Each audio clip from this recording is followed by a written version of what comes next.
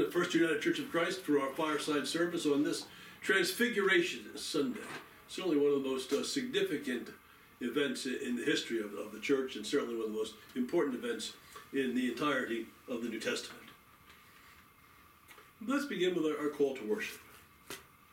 Again and again, Jesus calls.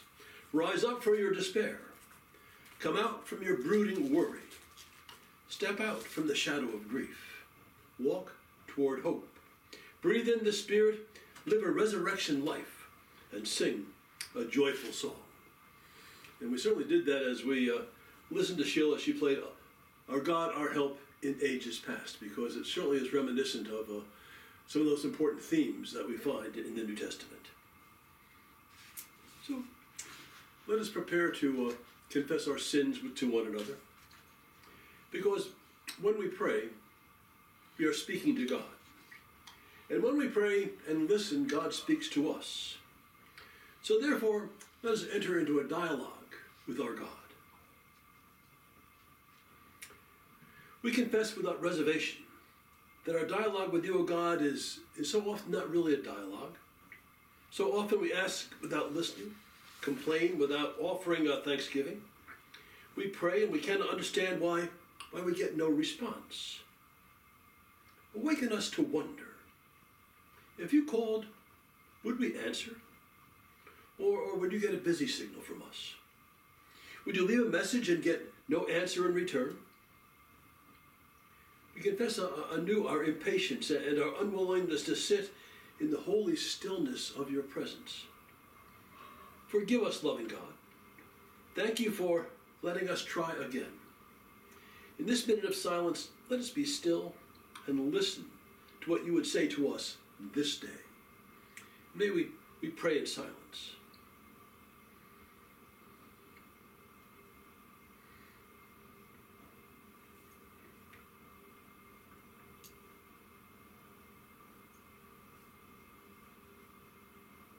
Amen.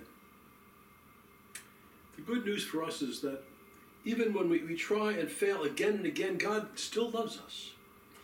And in the richness of God's grace, we can accept the peace of Christ, that peace which we know passes all understanding. And we can sing a joyful Amen, and the glory be to the Father, and to the Son, and to the Holy Ghost. For as it was in the beginning, is now, and ever shall be, world without end. Amen. Today, I think two of our three lessons from Scripture will be remarkably familiar to us, but they're remarkably important as well. So let's pray that our hearts and our minds might be opened and that our souls might be illumined by the word that we receive in Scripture. We pray, Holy God, your word truly is a light to our paths. We pray that you would illumine our hearts and minds by the power of your Holy Spirit. In the reading and proclamation of your Scripture, confront us in our sin, comfort us in our sorrow, heal our wounds, and inspire us to follow you. For the sake of Christ we pray. Amen. When we turn to the Scriptures today, we read from 2 Kings, an important part of the history of the Jewish nation, and we read from the 2nd chapter, the first 12 verses. When the Lord was about to take Elijah up to heaven in a whirlwind, Elijah and Elisha were on their way from Gilgal. And Elijah said to Elisha, "Stay here. The Lord has sent me to Bethel."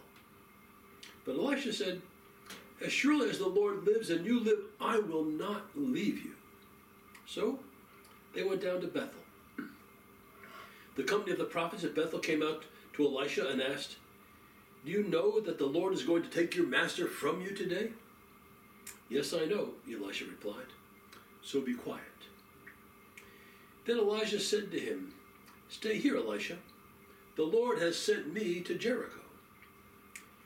And he replied, "As surely as the Lord lives and you live, I will not leave you." So they went to Jericho. The company of the prophets at Jericho went up to Elisha and asked him, "Do you know that the Lord is going to take your master away from you today?" "Yes, I know." so be quiet. And then Elijah said to him, stay here, the Lord has sent me to the Jordan. And he replied, as surely as the Lord lives and you live, I will not leave you. So the two of them walked on, and 50 men from the company of the prophets went and stood at a distance, facing the place where Elijah and Elisha stopped at the Jordan. And Elijah took off his cloak and rolled it up and struck the water with it. And the water was divided to the right and to the left. And the two of them crossed over on dry ground. And when they had crossed, Elijah said to Elisha, tell me, what can I do for you before I am taken from you? Let me inherit a double portion of your spirit, Elisha replied. You have asked a difficult thing, Elisha said. Yet, if you see me when I am taken from you, it will be yours. Otherwise, it will not. And as they were walking along and talking together, suddenly a chariot of fire and horses of fire appeared and separated the two of them. And Elijah went up to heaven in a whirlwind. Elisha saw this and cried out, my father, the chariots and the horsemen of Israel. And Elisha saw him no more. And then he took hold of his garment and tore it in two. If you're interested, the rest of this particular lesson from Scripture is fascinating, and I would encourage you to take some time and read it yourself. But then we come to Paul. We read from his letter to his second letter to the Corinthians from the 4th chapter. And Paul writes, even if our gospel is veiled, it is veiled to those who are perishing. The God of this age has blinded the minds of the unbelievers so that cannot see the light of the gospel that displays the glory of the Lord, who is the image of God. For what we preach is not ourselves, but Jesus Christ as Lord, and ourselves as your servants for Jesus' sake. For God, who said, let light shine out of darkness, made his light shine in our hearts to give us the light of the kingdom of God's glory that was displayed in the face of Christ.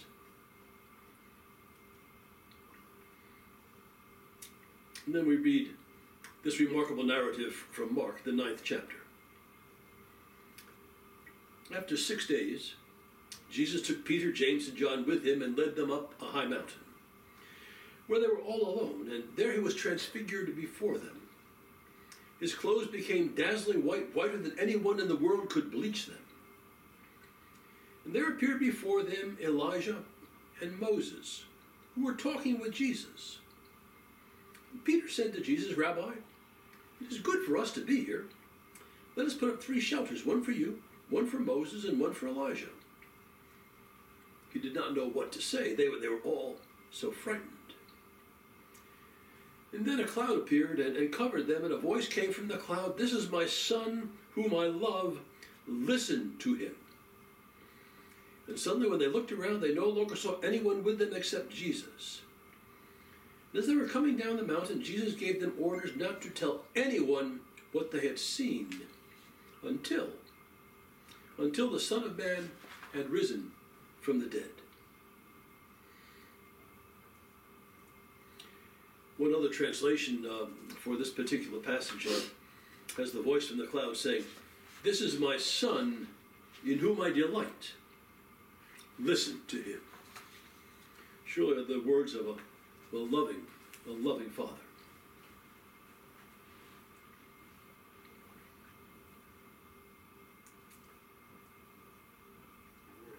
Patching up loss and disappointment can really make life not simply bearable, it can make life beautiful.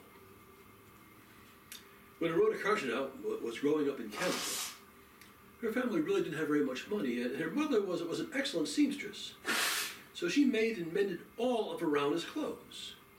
In fact, I can remember my mom making almost all of my clothes till I was perhaps in 3rd or 4th grade, and she made virtually all of her clothes. She was remarkable. Well, similar to Rhoda's mother. Her mother was so skilled with the needle and thread that no one could even see her repairs. And Rhoda says, I can remember when she would mend my clothes, she would make the stitches so terribly small they were invisible. And she did this because there was a sense of shame associated with wearing mended clothes. And she goes on to say, kids would tease you because they'd be like, can't you afford a new pair of jeans? Well, let's move fast forward to 2024, and today Arona is a Canadian still, and she's what they would call a Canadian fiber artist. And NPR reports that she mends her own clothes. But she doesn't do it in a manner that her mother did. No, she does exactly the opposite. Instead of trying to hide the repairs, she practices a style which is actually becoming quite popular, known as a visible mending. She said, with this approach, you use noticeable threads and fabrics and decorative techniques to show off your mend. And quite frankly, if you follow NPR, this has become remarkably hot. In recent years, there have been quite a few how-to mending books that have been put out on the shelves, and one was written by Rona. If you go on social media, you can find mending ideas that focus on artistry and self-expression. That kind of mending is a source of pride and not a source of shame. And of course, you might say it has an ethical component too. Visible mending is a good approach to take when you think of the thousands of tons of clothes that are disposed of in landfills every day. Not to mention the carbon emissions that do come when all new clothes are manufactured. So one might say even making an environmental contribution.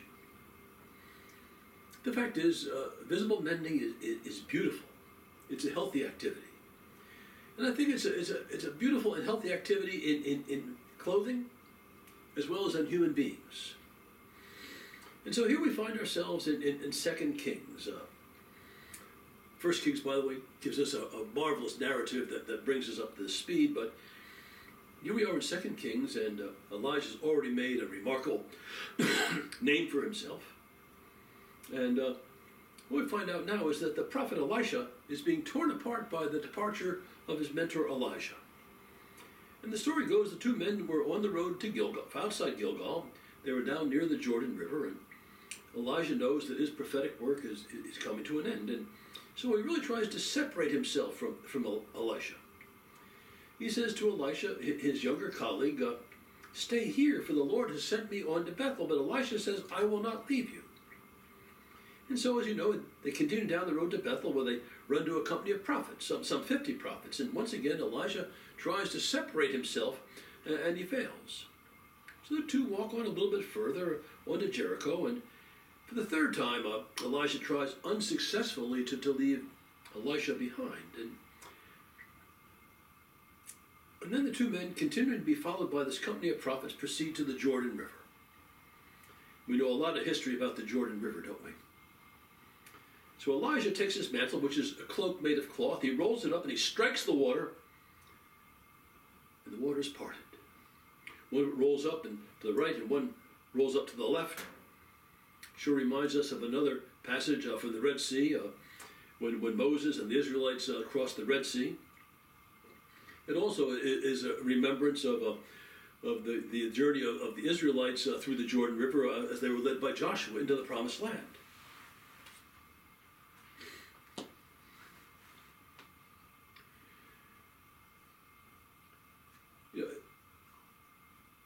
In the history of Israel, the kind of tearing that happens here is a good thing. Tearing the water apart, opening the water so that people can pass through is a good thing. And once they get to the other side, Elisha says to Elisha, tell me what I may do for you before I'm taken away from you. Exactly what a good mentor would say. And Elisha says this, please let me inherit a double share of your spirit. Isn't that a beautiful sentiment? What a beautiful request. He's not asking to inherit Elijah's money or his property. He's requesting a double share of the older prophet's spirit.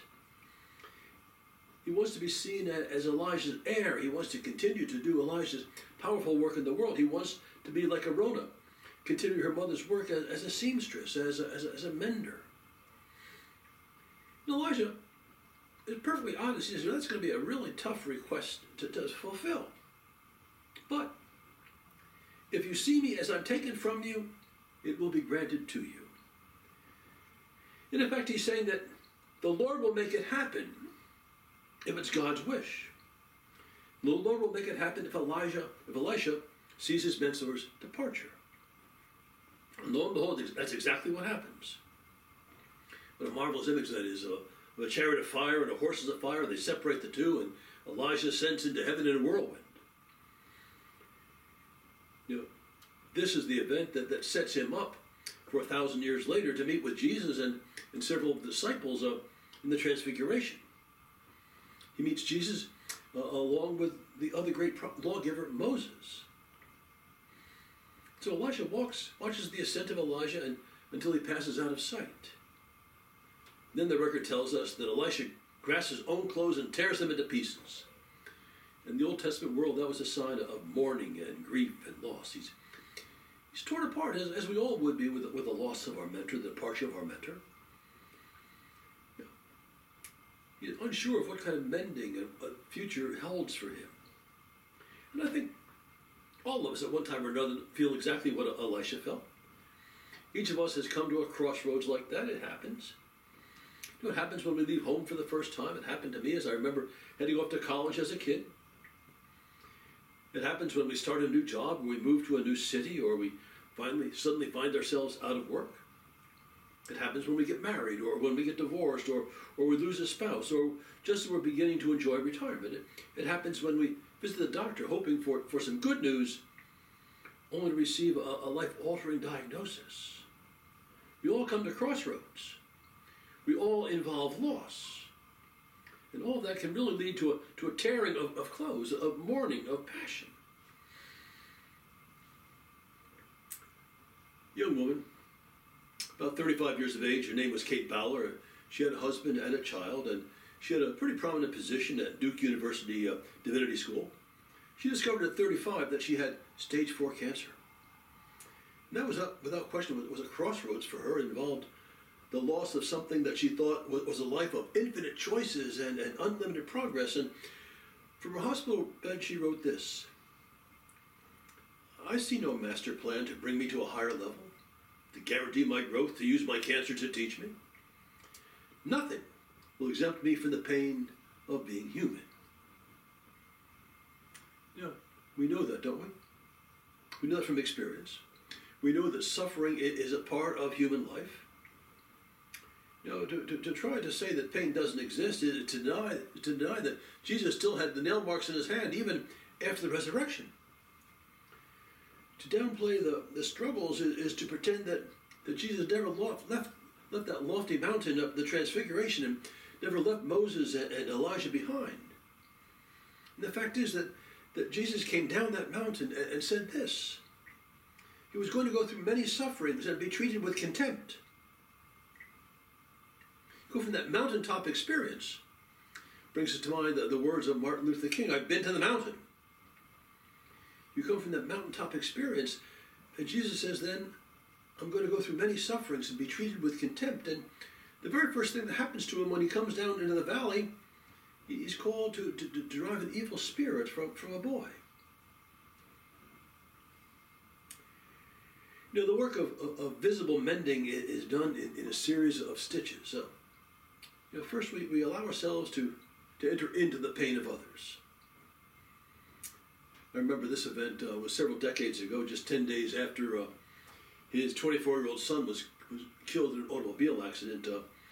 The Reverend William Sloane Coffin delivered a sermon to his congregation at Riverside Church in New York, and he thanked them for the flood of letters that had followed his son's death, including one that carried this marvelous quote from Hemingway. It said, "The world breaks everyone, then some become strong at the broken places." Coffin said, "My own broken heart is mending, and largely thanks to so many of you, my dear parishioners, for in the last week I've relearned one lesson. It is that love not only begets love, it also transmits strength." I think the second stitch of visible mending is the offering of love that transmits through strength. Coffin discovered for himself in that terrible tragedy, it really broke him, that the Christian community stepped in to fill him with love and strength. He says with no doubt whatsoever that he became a better pastor after having had that experience of repair. You know, some of us realize that the strongest and most beautiful people are those around us who aren't ashamed to share their mending. You know, the parents of an autistic child who give valuable experience to others in the same situation. The AA or GA sponsor who patiently helps a fellow addiction remain sober or free from gambling. The survivor of abuse who offers a lifeline to those who are being abused. The wife of an Alzheimer's patient who offers support to families dealing with various types of dementia. A cancer survivor who's more than ready to sit and counsel someone who gets a new diagnosis of cancer. You know, the reality is that no one of us is ever going to escape the pain of being human. In every life there are going to be some rips and tears, and some of them will be small and some of them will be pretty darn big. And the good news we find from Scripture and from our friends is that God is with us, helping us to do that visible mending. In 2 Kings, Elisha picks up the mantle of Elijah, returns to the bank of the Jordan River, and what does he do? He strikes the water with the mantle, and the waters part again.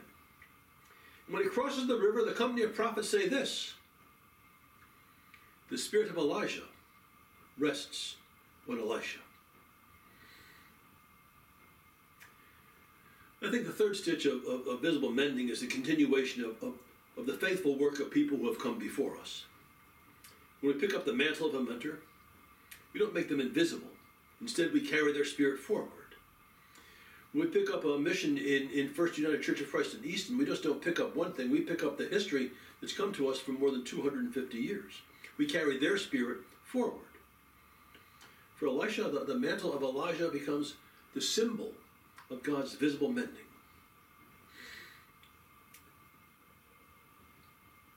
In the end of her book, No Cure for Being Human, Kate Bowler, she thanks her heroes, the family members, the friends who supported her and prayed for her throughout her cancer treatments.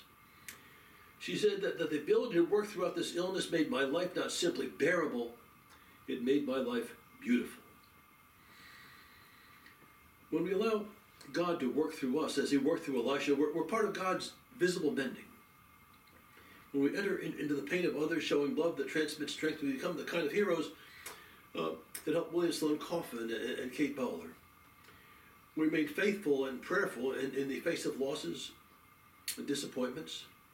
We patch together a life that's not simply bearable. We patch together a life that is certainly beautiful. And that is the work of visible mending. Amen. Let's affirm our faith together. We belong to God, the eternal and infinite creator of all things and all that is to come. We follow Christ, who comes to us from God and reveals God to us. He heals people and transforms lives and calls us to join in his ministry. He was crucified, died, and was raised again by God and reigns over all creation. And he bids us to die and rise with him in the service of the healing of the world. We are moved by the Holy Spirit together with the communion of saints as members of the body of Christ, God's holy and universal church. We are confident in the forgiveness of sin, the power of the resurrection, and the reality of eternal life, and in all things it is our desire to follow Christ by the grace of the Holy Spirit for God's glory. Amen. Let's bow our heads in prayer. Lord God, we give you thanks for all your gifts to us, for daily food, for health, for each breath we take, for freedom to choose, and the gifts of your word, your power, and your love. Our hearts are truly overwhelmed, O God, when we consider how you've entrusted so much to us. May we be worthy of that trust. May we be a people who are unafraid to live as fully and as richly as you want us to live. Help us, O God, as followers of Jesus, to multiply all that you have given us, to risk spreading your word and perhaps seeing it misunderstood, to gamble by loving those whom others think worthy only of hate, to take chances by doing good to those who have not done good to us. Help us to be faith-filled and desire to increase your glory and your goodness in this world. Make us people who share in both word and deed that which you have given us to share. We pray for the church gathered today, both here and around the world, that it may encourage all of its members to discover, develop, and use all their gifts, those of nature and those of grace. We pray for those who are poor in body or in spirit, for those oppressed and heavy laden, for those sick or in despair, especially those on our prayer list. Minister by your Spirit and by us to all those whom we have prayed, and help us walk faithfully in the path of our Lord Jesus Christ. May we pray as our Lord and Father, Lord Jesus Christ, taught us to pray. Our Father, who art in heaven, hallowed be thy name. Thy kingdom come, thy will be done, on earth as it is in heaven. Give us this day our daily bread, and forgive us our debts, as we forgive our debtors.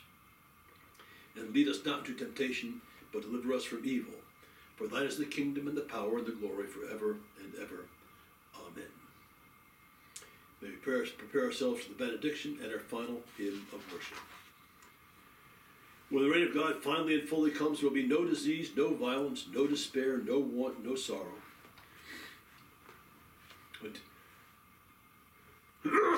Excuse me. Until that day arrives, we are to be bearers of God's kingdom, offering healing and hope, a compassionate shoulder, a willingness to listen, a hand to hold. This is our calling, our vocation of Christ's disciples, but we do not do it alone. God is our strength, Christ is our life, the Spirit is our power. Go to live and love in the name of the triune God. Amen.